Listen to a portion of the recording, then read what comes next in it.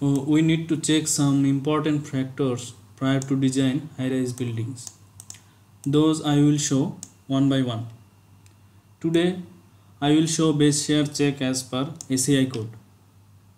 Base shear check is an important check to be confirmed that the Etabs model is accurate for applied loading or not. Let's see. We will go to the table, check base reactions. So total dead load at the base is this one. Copy this one, put here. Total live load is this one. Copy this, put here. This one. Other loading like super dead or masonry or brick wall, any other you defined in the model, that will come here. So we have defined here only dead and lead live, so we put these two. So earthquake load coming here,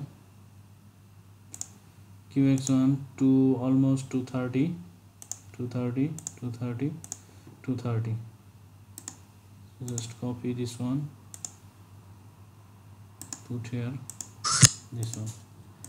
So as per Etabs value, we have got base shear is 2.53% of total load, total structural load. This is earthquake load. This is coming from total load, total weight of the building. The earthquake load divided by total weight of the building into 100. That is coming like 2.53%. Here it is cell format is as the percentage, that's why the 100 is not shown. Manual check. Now come seismic zone coefficient. It is same as provided in Etabs. We have provided same like this one. Check 0.15. Site coefficient 1.5. Important factor is 1,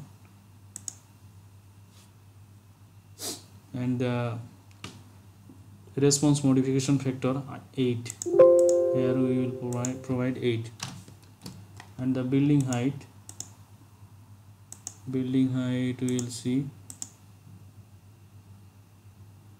this is almost 103 feet. That means 103. Yeah.